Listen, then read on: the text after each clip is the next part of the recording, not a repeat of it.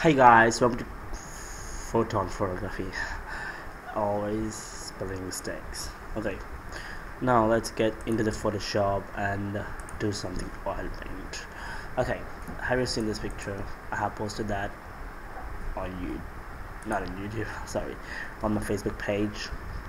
Photon Photography or Creative Arts Photography is my original thing, but my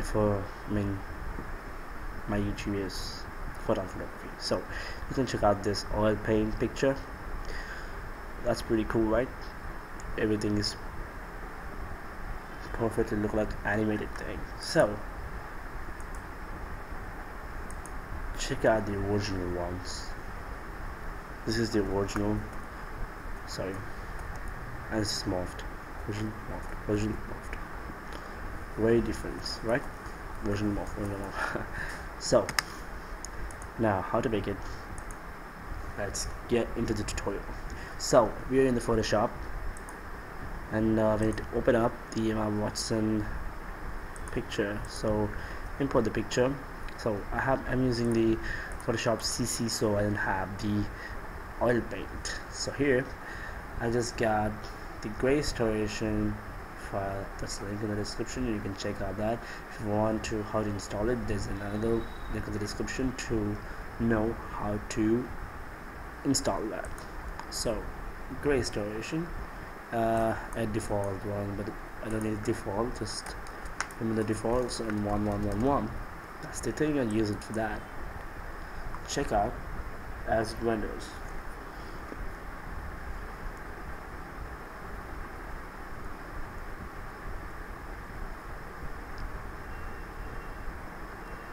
Boom, good one, huh?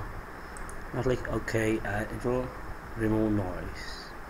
Actually, it not remove noise. It just make it perfect. Okay, now it takes time, so I'll just pause and I will get back after the noise, because you can see the resolution of the picture is very high. I mean, the clarity. I mean, so let's get down. So the render completes. Now you can see still there is some of the difference in the picture. That is the hair. You can see that you got the webs, and every single part is very neat and clean, but we need the main part's hair. So let's get into the hair. How to make hair? Just get down. You can see this finger tool, or mostly the blur tool here. Just catch it down and you'll get this smudge tool. Now right click and just 39 here, and this you can increase the size or drag it. It takes a long time, so just skip that thing. So make it pretty smaller, not pretty smaller. So make it very dull and small, and smudge it every single hair. Sorry.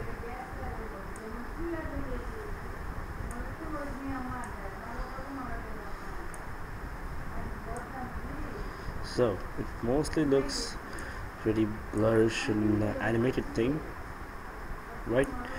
It looks like a polishing polish.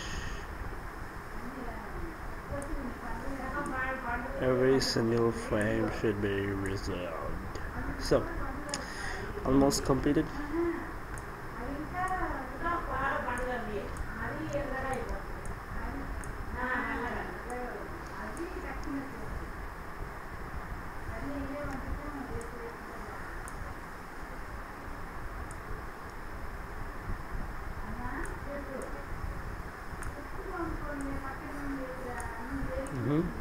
Okay, now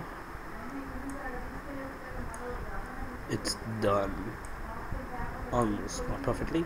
And now the oiling effect has been completed. So now a small mistake is not done by me. That's sorry. It's in habituating. So now make a new layer of the background, and I like the blue, so blue gradient, and make sure the back is black color.